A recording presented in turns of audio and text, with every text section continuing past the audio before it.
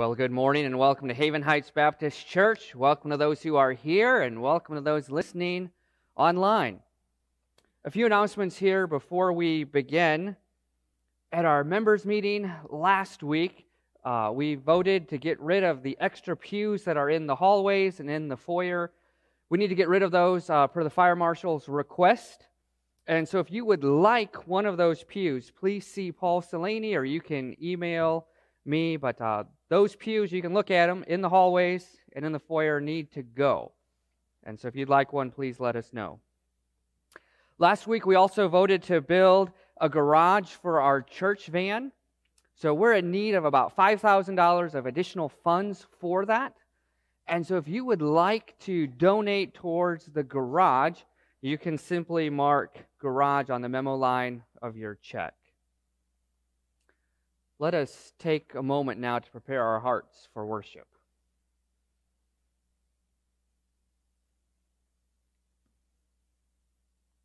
Our call to worship comes from Psalm 95, verses 6 and 7. Come, let us bow down in worship. Let us kneel before the Lord our Maker, for He is our God, and we are the people of His pasture, the flock under His care. The word of our God.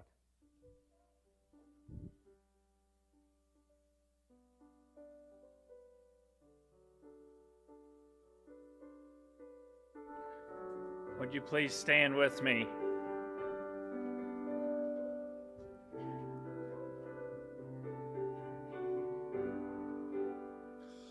I stand amazed in the presence of Jesus the Nazarene, and wonder how He could love me, a sinner condemned unclean.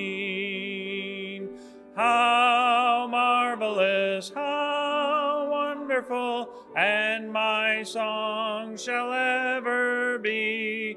How marvelous, how wonderful, in my Savior's love for me. For me it was in the garden, He prayed, not my will but thine. He had no tears for His own griefs, but sweat drops of blood for mine. How marvelous, how wonderful, and my song shall ever be. How marvelous, how wonderful, is my Savior's love for me. He took my sins and my sorrows, He made them His very own. He bore the burden to Calvary and suffered and died alone. How marvelous, how wonderful, and my song shall ever be. How marvelous, how wonderful, is my Savior's love for me. When with the ransomed in glory His face I at last shall see, 'twill be my joy through the ages to sing of His love for me. How marvelous, how wonderful, and my song shall ever be. How marvelous, how wonderful, is my Savior's love for me.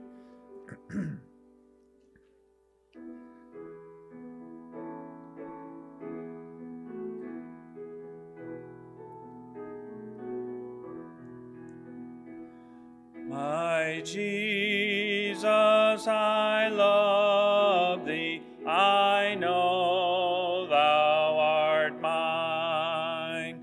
For Thee all the follies of sin I I resign. My gracious Redeemer, my Savior art thou. If ever I love thee, my Jesus, 'tis now.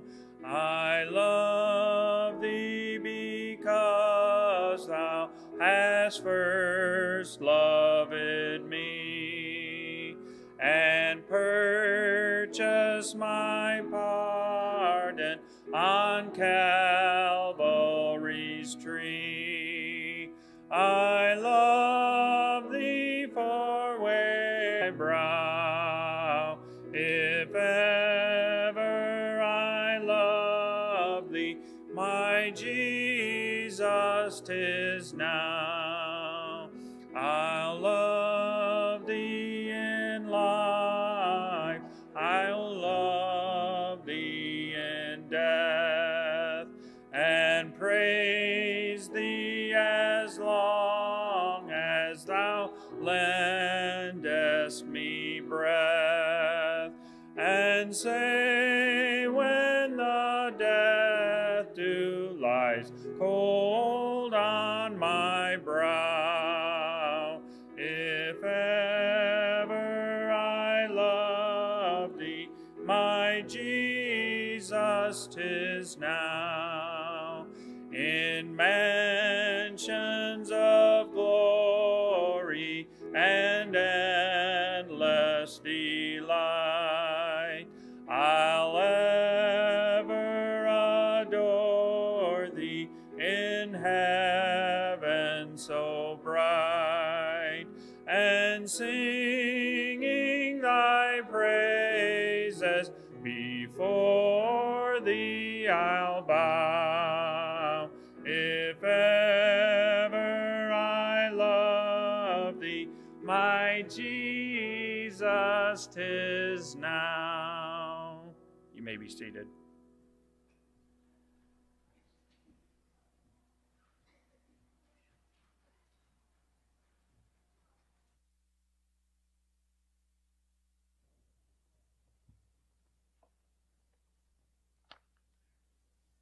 Come, let us bow down and worship. Let us kneel before the Lord our Maker, for he is our God, and we are the people of his pasture, the flock under his care. Let's pray together. Father God, this morning we pray in a posture of submission. We kneel our hearts before you. We recognize that you are God and we are not. We recognize that you are our Maker. We recognize that we are under your care. We recognize that we are not our own, but that we belong to you. We are the creature. You are the Creator. And yet you care for us. And so we pray for our concerns this hour. And we pray that you would provide for our every need. We think of those in sickness, and we pray for healing. We think of those in pain, and we pray for relief. We think of those in need, and we pray for resources. We think of those who are lonely, and we pray for friendship. We think of those in difficult relationships, and we pray for peace. We think of those who are anxious, and we pray for the peace that surpasses all understanding. We pray for those who are mourning, and we pray for comfort. We pray for those with depression, and we pray for hope. And Father, these are just some of the needs this hour. Father, we pray to you because you are the God who cares for us. Father, this hour, we pray that we would hear from you. Father, this hour, we pray that your word would come alive to us. We pray that your Holy Spirit would illuminate your word. We pray that your word would wash over us and change us from the inside out. Father, we pray that you would do this great mercy for us this hour.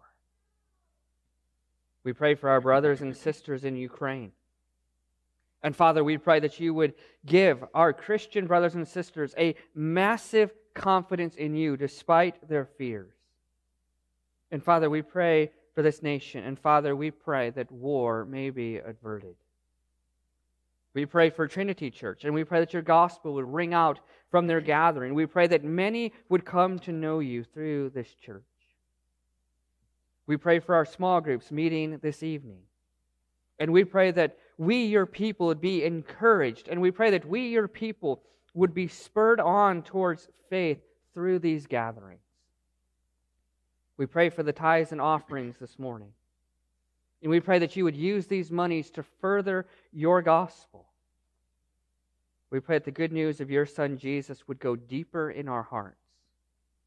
And we pray that it would go further around the world. In Christ's name we pray. Amen. Good morning. Let's continue our worship together.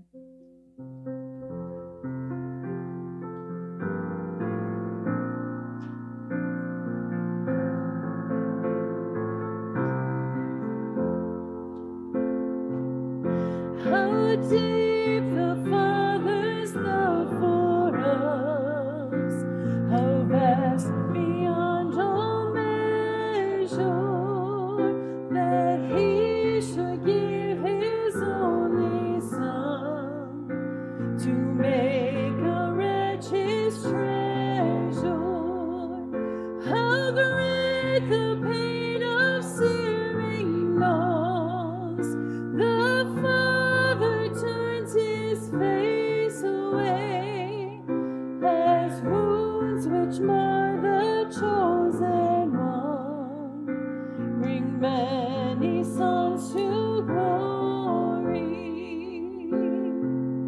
Behold the man upon the cross, my sin upon His shoulders.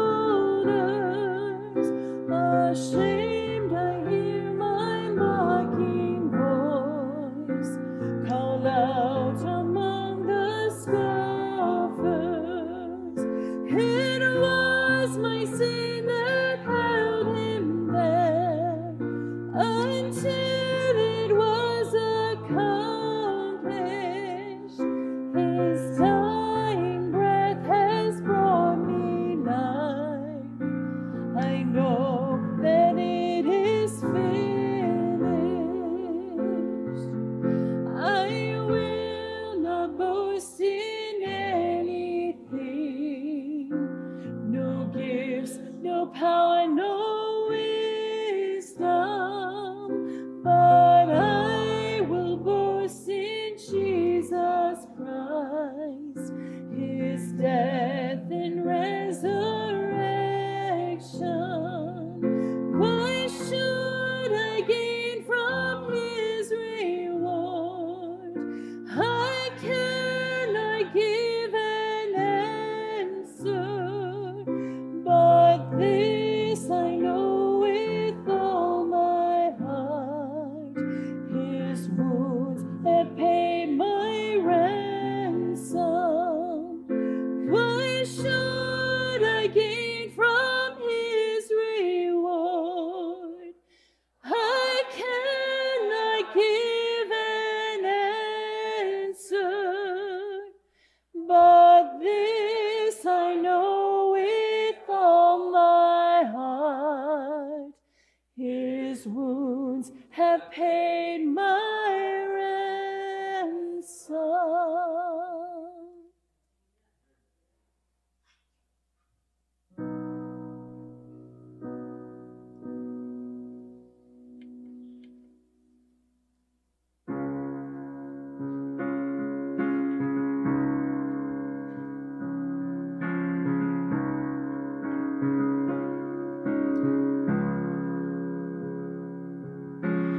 When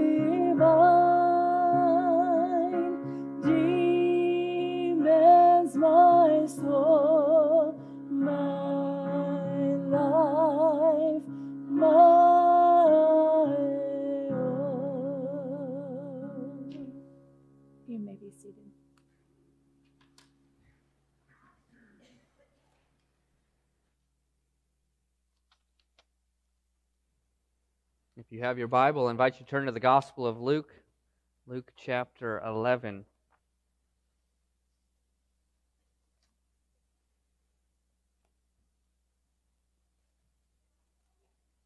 On that day, Jesus was praying in a certain place. When he finished, one of his disciples said to him, "Lord, teach us how to pray, just as John taught his disciples." He said to them, "When you pray, say, 'Father, hallowed be your name, your kingdom come. Give us each day our daily bread. Forgive us our sins, for we also forgive everyone who sins against us. And lead us not into temptation.'" Then Jesus said to them, "Suppose you have a friend, and you go to him at midnight and say, 'Friend, lend me 3 loaves of bread. A friend of mine on a journey has come to me, and I have no food to offer him.' And suppose the one inside answers, 'Don't bother me. The door is already locked, and my children and I are in bed. I can't get up and give you anything.' I tell you, even though he will not get up and give you the bread because of his friendship, yet because of your shameless audacity, he will surely get up and give you as much as you need. So I say to you, ask, and it will be given to you. Seek, and you will find. Knock, and the door will be opened to you. For everyone who asks receives, the one who seeks finds, and to the one who knocks the door will be opened. Which of you fathers, if your son asks for a fish, will give him a snake instead? Or if he asks for an egg, will give him a scorpion? If you then, though you are evil, know how to give good gifts to your children, how much more will your Father in heaven give the Holy Spirit to those who seek him?" The word of our God.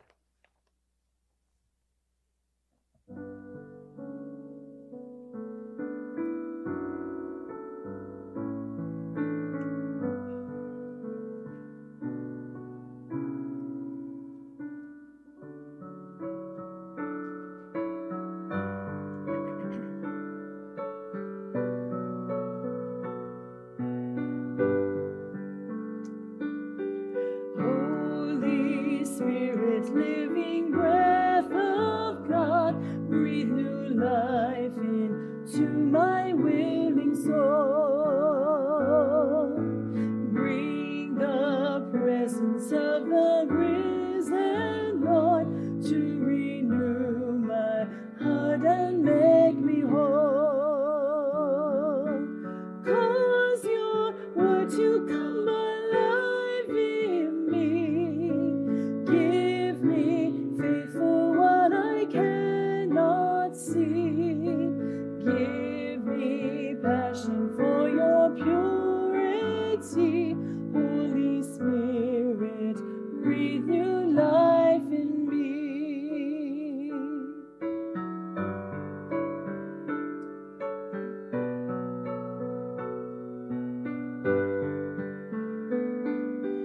Holy Spirit, come abide within. May your joy be seen in all I do. Love enough to cover every sin in each thought and deed and attitude. Kindness to the greatest and the least. Gentleness that sows the path of peace. Turn my striving into works of grace. Breath of God, show Christ in all I do.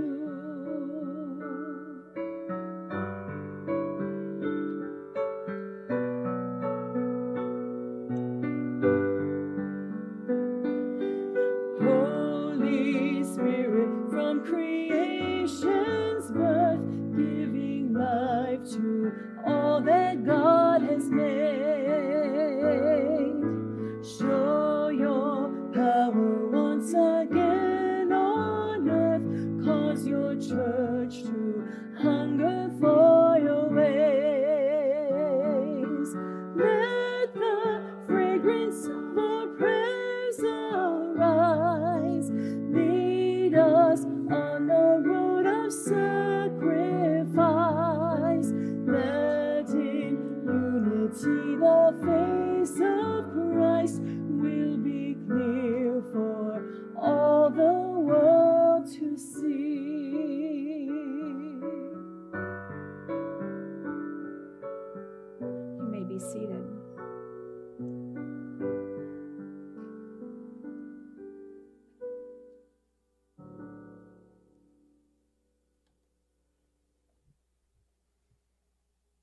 If you have your Bible, I invite you to turn to the book of Ephesians chapter 3. Ephesians chapter 3. One of the great mysteries of the Christian life is prayer. Prayer is one of the great mysteries of the Christian life. And our scripture reading this morning highlights this mystery. The disciples come to the Lord and they ask Him, would you teach us how to pray? The apostles, they see the life of Jesus, they hear His teaching, they witness His miracles, and they realize your life is not like my life.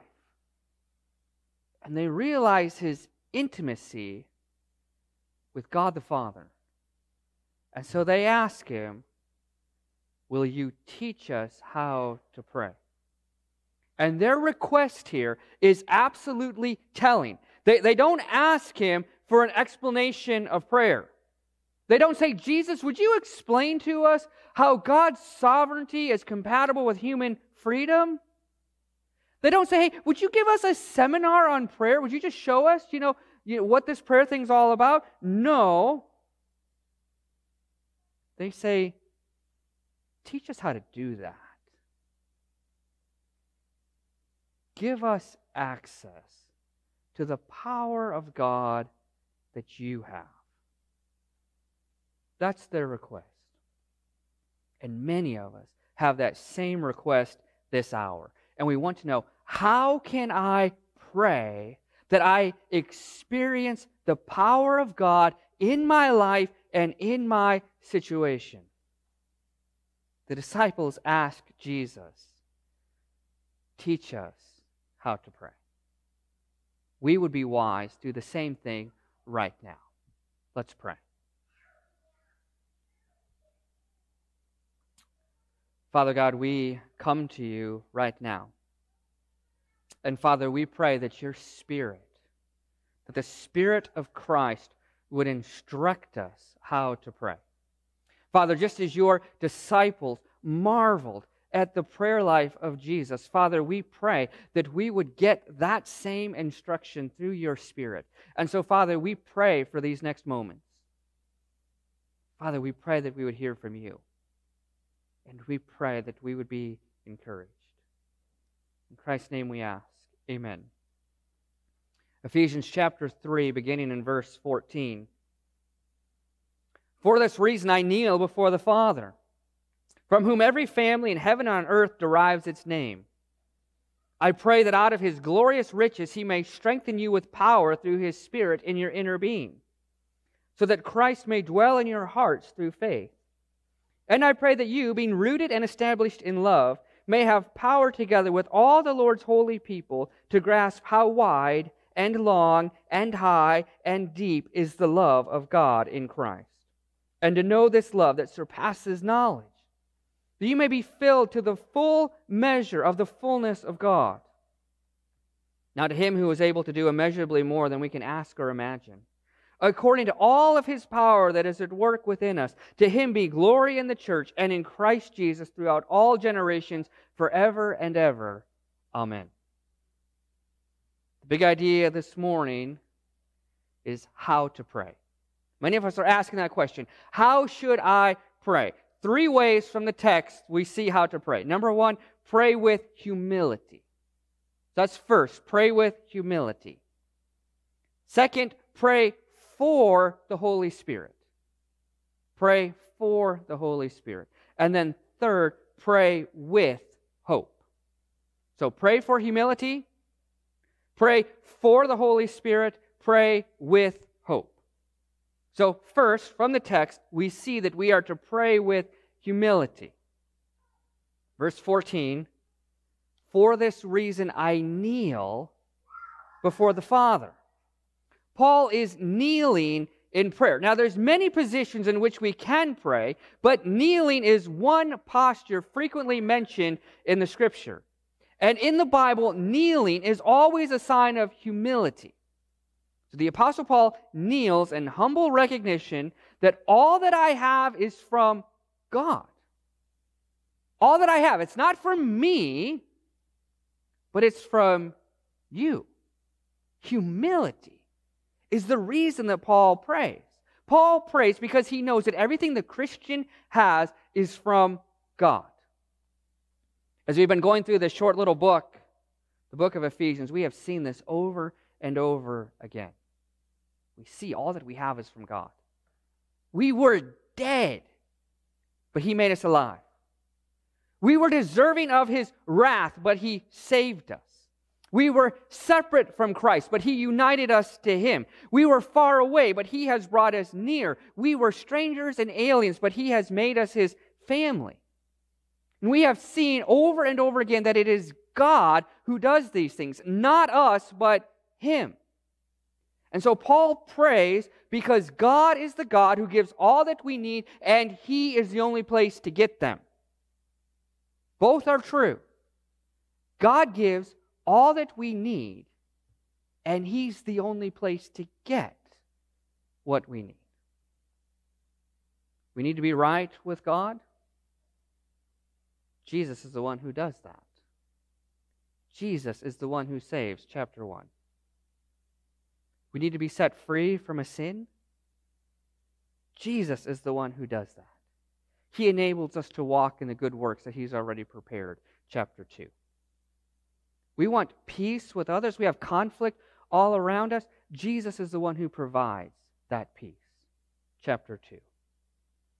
Jesus is the one who provides all that we need. And prayer begins with humbly admitting, I need your help.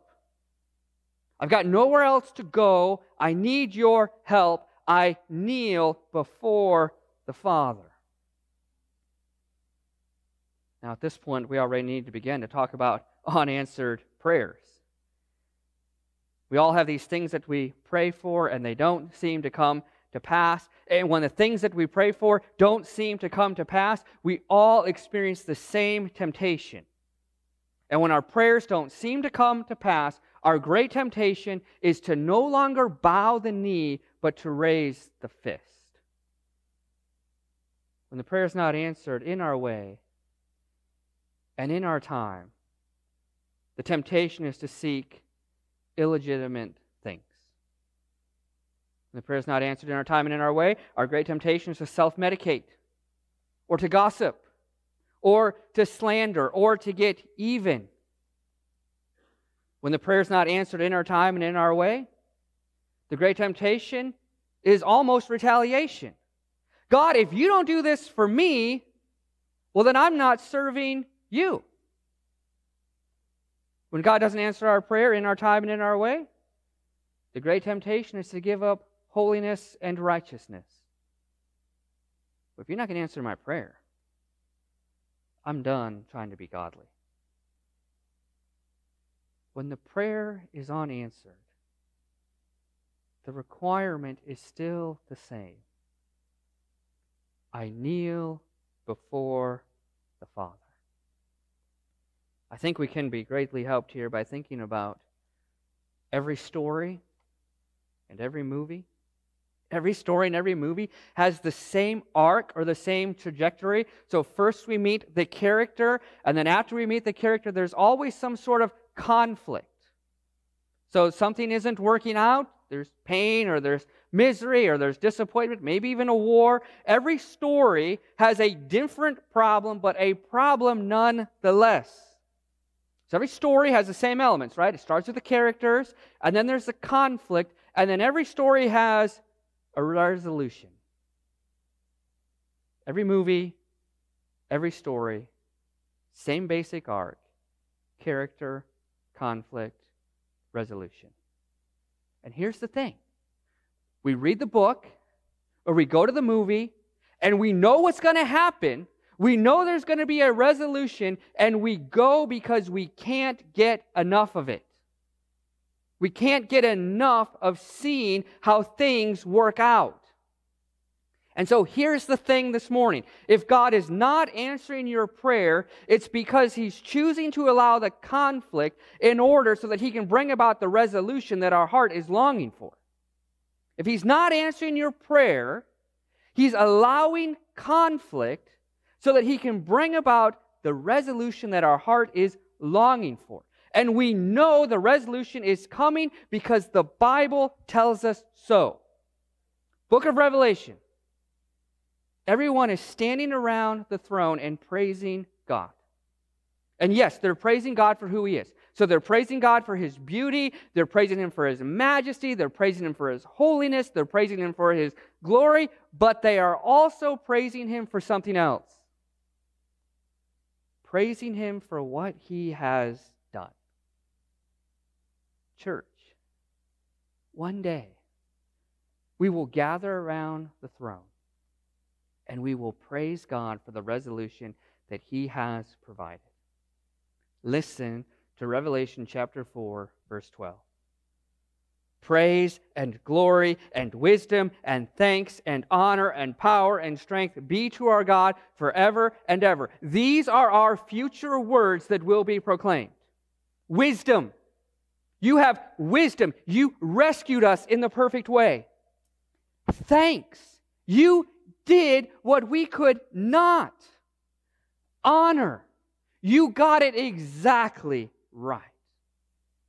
Power and strength. You alone could have done this, not me, but you.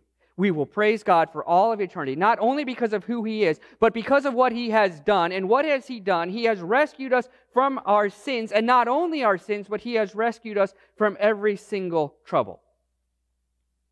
And so this morning, if you're praying and God is not answering your prayer, He will. And we know that He will because the Bible tells us in heaven we will gather around the throne and praise Him for His answered prayer.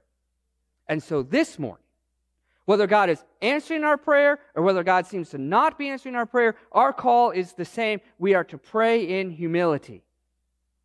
Jesus, You are my only hope, and I submit to You. Second, we're to pray for the Holy Spirit.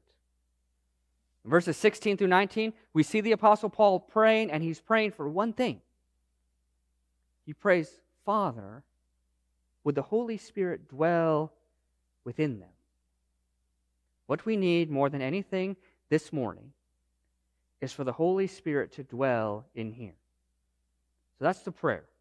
Father, would the Holy Spirit dwell in the hearts of Your people? Paul prays, would You grant them the dwelling of Your Holy Spirit? Verse 16, out of Your glorious riches. It's like this. If we were to win the lottery, we all know the first thing that we would do with the money. All of us know that. If I win the Powerball, 536 million or whatever it is, I know the first dollar that I'm going to spend because I already have it planned out what it's going to go to. This is sort of like what the Apostle Paul is saying. Out of all of the riches that you have, which are endless, the first place that I'd like you to spend it is that your children may know that the Holy Spirit is living inside of them. Now, if we know our Bibles, perhaps we know that this sounds a little bit strange. Because every child of God already has the Spirit living inside of them. In fact, that's the mark of the child of God. The child of God is marked by the Holy Spirit living inside of them. And yet Paul prays, would the Holy Spirit live inside of them? So the prayer can't simply be for the Spirit to live inside of them, because that's already happened. His prayer is more like this. Would they be continually aware of that reality? May they be continually aware that the Spirit is dwelling within them. Everyone's seen the cartoon where the devil is on one shoulder and the angel's on the other shoulder. And the angel and the devil are sort of duking it out. And they're both trying to get the person to carry out their plan. And one is on each side speaking solutions and suggestions. And something similar is happening to the child of God. And the only difference is that battle is not outside of us, but it's actually inside of us. It's verse 16 in the inner self. Within the child of God, there's two competing forces. Two competing forces. There's the flesh and the spirit. And the flesh and the spirit, they wage war against one another. And the spirit desires that we please God. And the flesh desires that we please ourselves. And the spirit and the flesh are battling against one another in an effort to be heard and in an effort to be pleased. And so this morning, if you feel that battle, it's a good thing. Because if you feel that battle of the flesh waging war against the spirit, it means that the spirit is actually in here to engage in battle. And so if you feel the battle, don't doubt your salvation. So many times I meet with people and they say, I don't really know if I'm saved because the temptation feels so strong. And yet the fact that we experience the battle and the fact that the temptation does seem strong is a sign that the Spirit is in here. The real problem is that if we don't know temptation, the real problem is if we seldom feel tempted. The real problem is if we say, battle. What battle? I don't feel a battle. I just simply do as I please. If there is no battle, it means that the Spirit is not waging war because the Spirit is not there to fight. And so the Apostle Paul's prayer is this: Father, would you cause them to know that the Spirit is in them?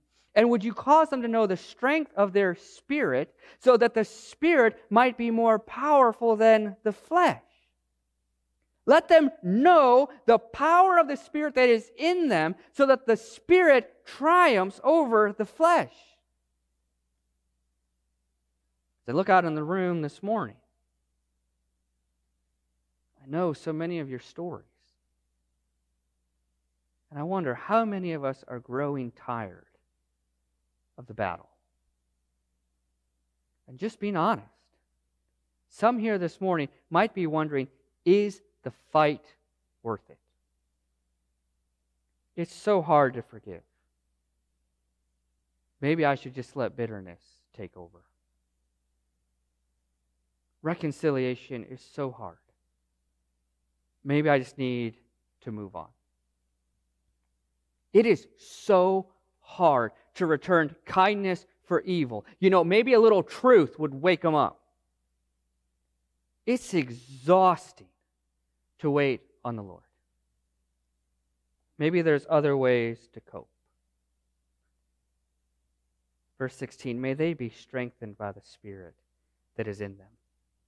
May the Spirit rule and reign so powerfully and wonderfully that holiness is the only real option.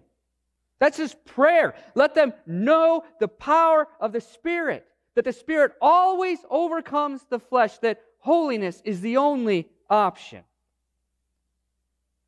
And yet, just being honest, sometimes we do give way to temptation.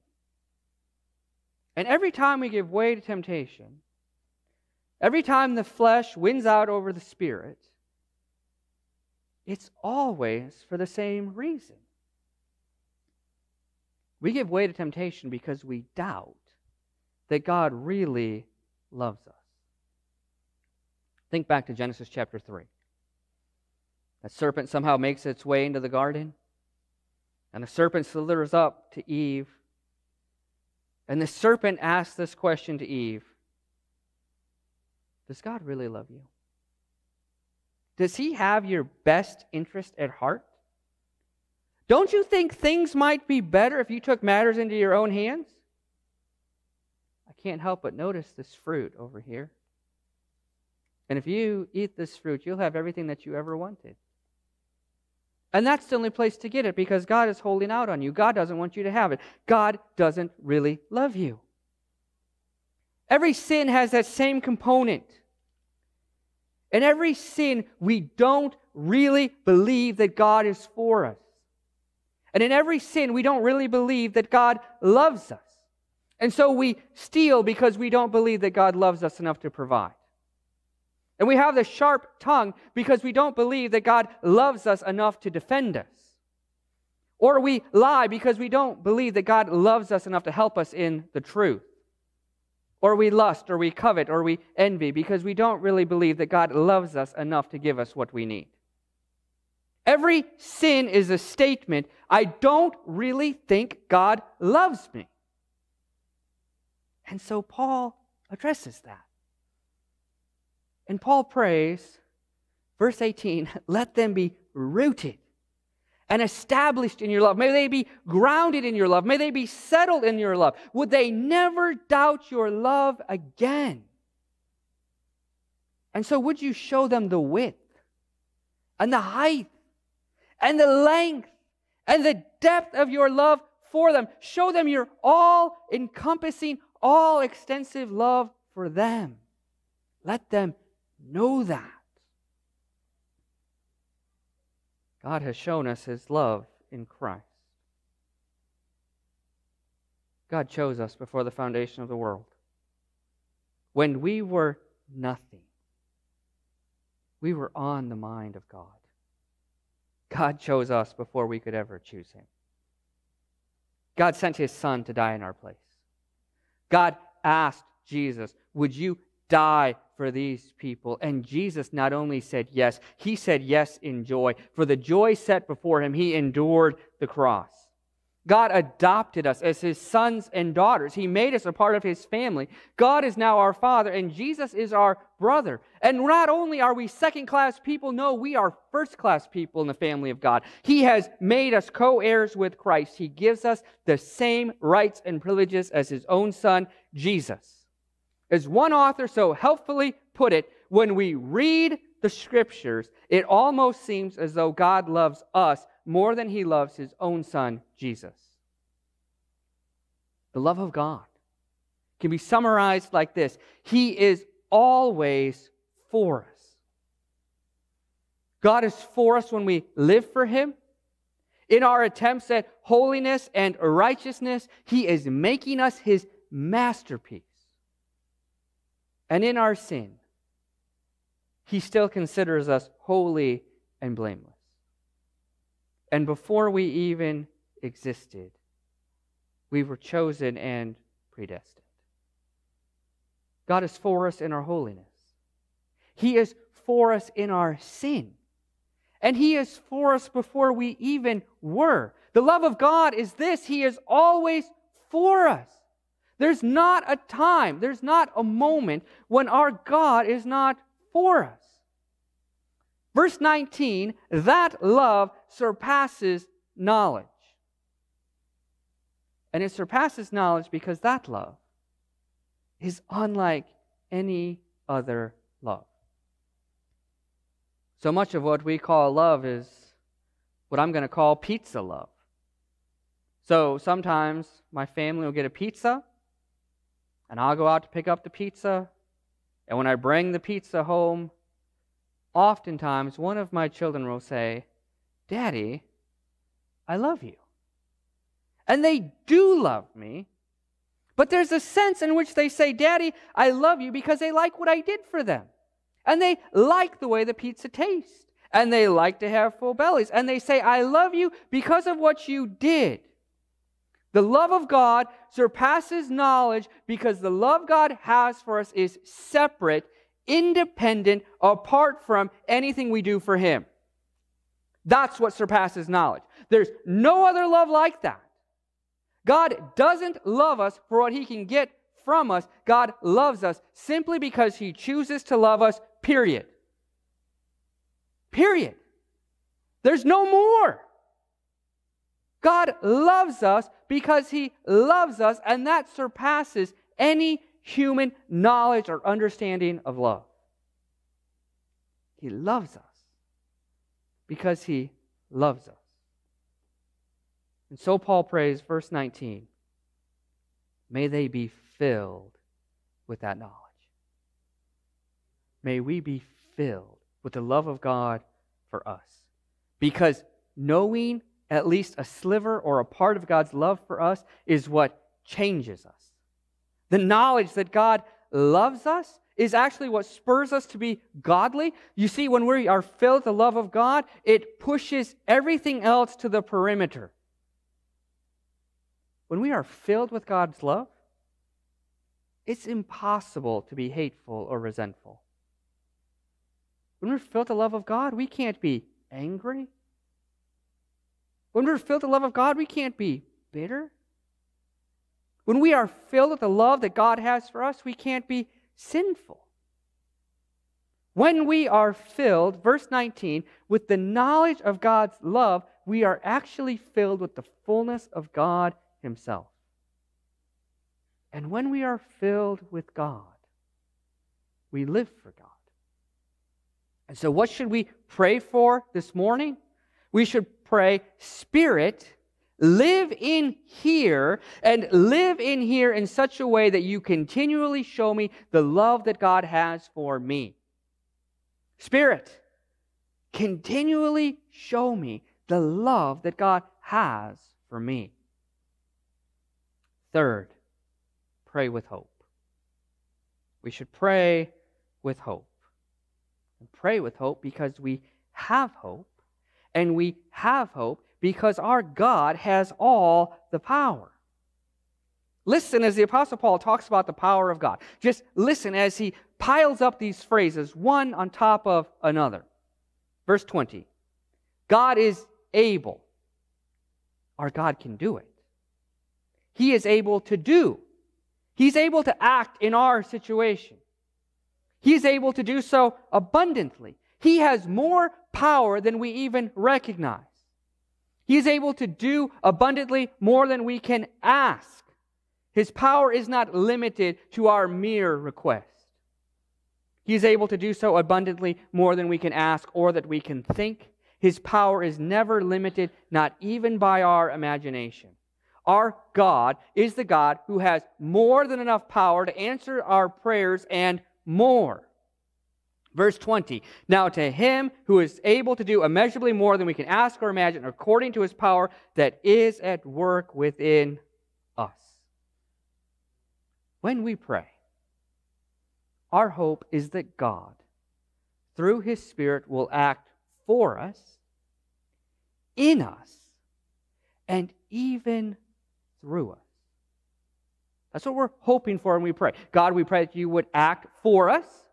We pray that You'd act in us, do something in here, and we even pray that You'd act through us, that through us things would start to happen.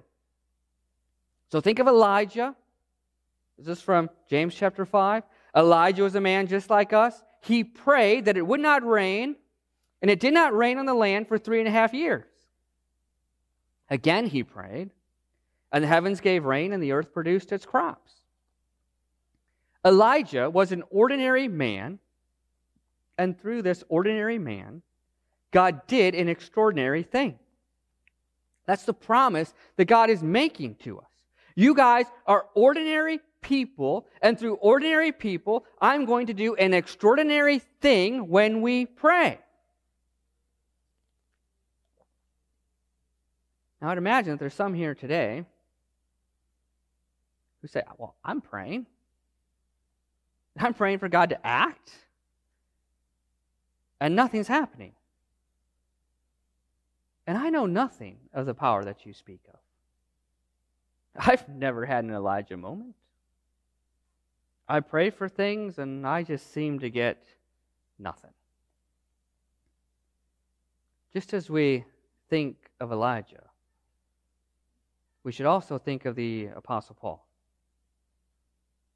Because sometimes the power of God is made perfect in our weakness. The Apostle Paul, he has the thorn in the flesh.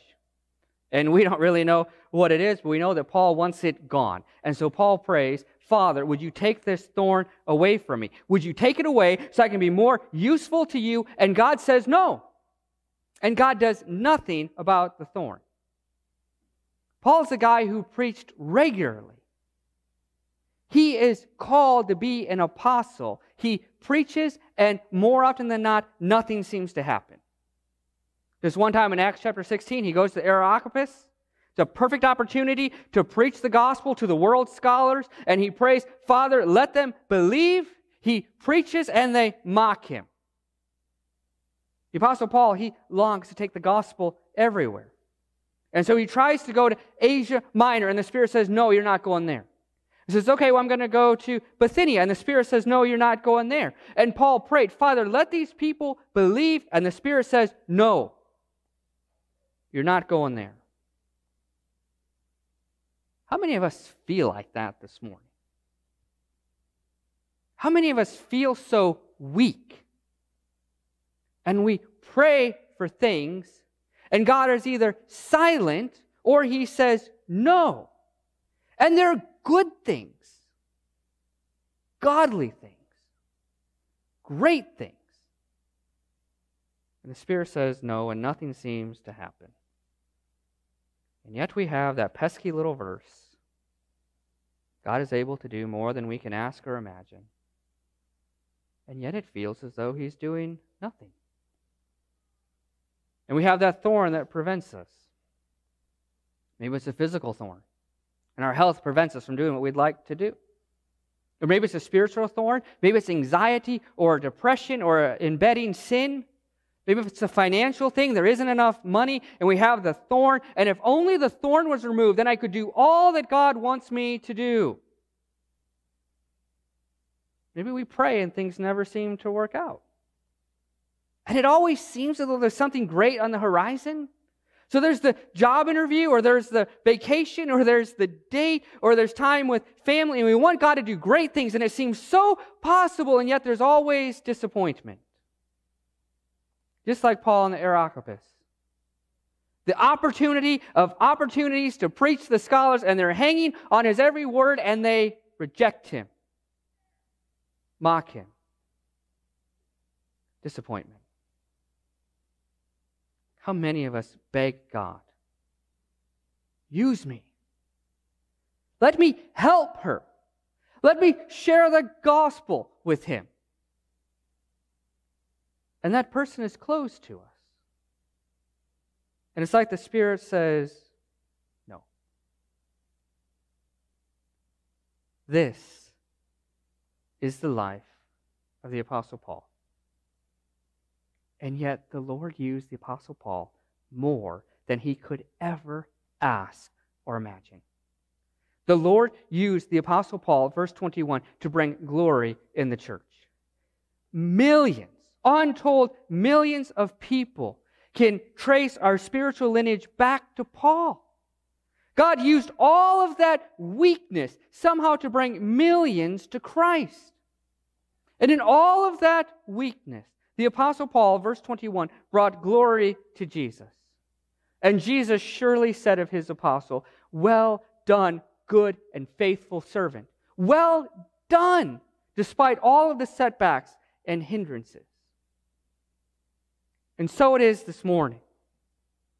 If you are desiring to know the fullness of God, if you are desiring for the Spirit to reign in our heart, regardless of our circumstances, and regardless of the unanswered prayer, verse 20 is absolutely true. And our God will use us for far more than we can ask or imagine. Let's pray. Father God, this morning we ask that you would answer our prayers. Father, so many of us, even now, are praying for the big things. And Father, we ask that you would grant them. We ask for our relationships to have peace. We ask for our family members to know you. We ask for our needs to be met. Father, you know every heart. And you know every request, and you know every request that was not even asked. And Father, we pray that you would grant them all. And Father, we pray that you would grant them all even more than we can ask or imagine. And Father, should you choose to work in our weakness, we pray that you'd give us confidence that you are still doing more than we can ask or imagine. And Father, if the answer to our prayer is wait, or even no, Father, we pray that we would be rooted and established in your love. Father, we pray that you'd put a hedge of protection around us. In this sense, Father, we pray that we would never doubt your love for us. Father, we pray for you to work. In Christ's name we pray. Amen. He is able to do far more than we can ask or imagine. And he's able to do it because he's working through us. Let's meditate on that truth as we sing.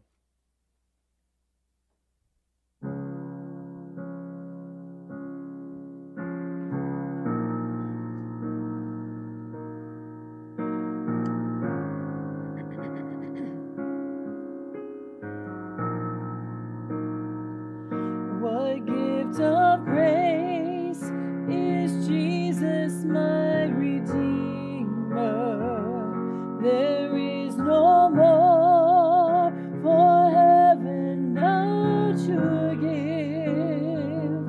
He is my joy, my righteousness and freedom, my steadfast love, my deep and boundless peace. To this I hold, my hope is only Jesus. For my life is wholly bound to His.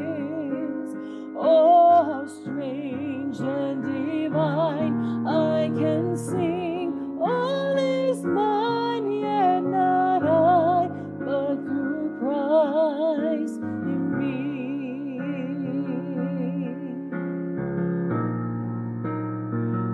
The night is dark, but I am not forsaken, for by my side the Savior, He will stay. I labor on in weakness and rejoicing, for in my need His power is displayed. To this I hold, the shepherd will defend me. Through the deepest valley He will lead.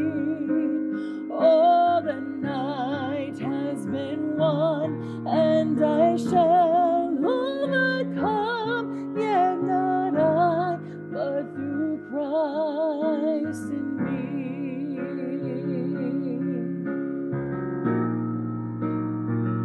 No fate I dread, I know I am forgiven.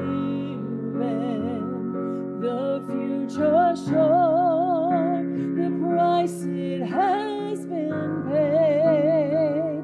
For Jesus bled and suffered for my pardon, and He was raised to overthrow the grave.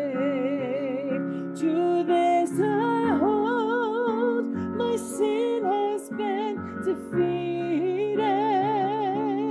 Jesus now and ever is my plea. All the chains are released, I can sing, I am free, and not I, but through Christ in me.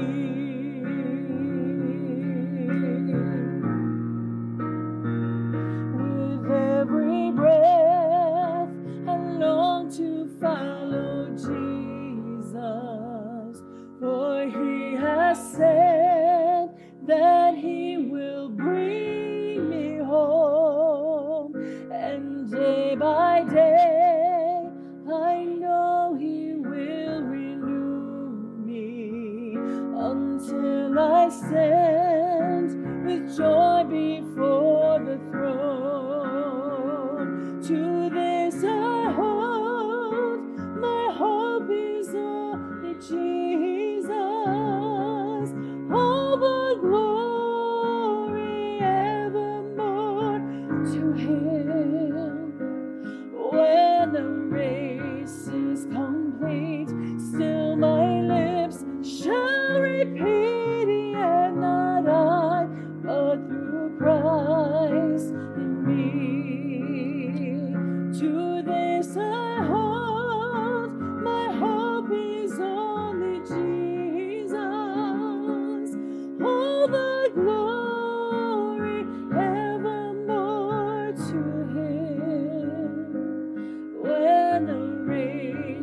complete.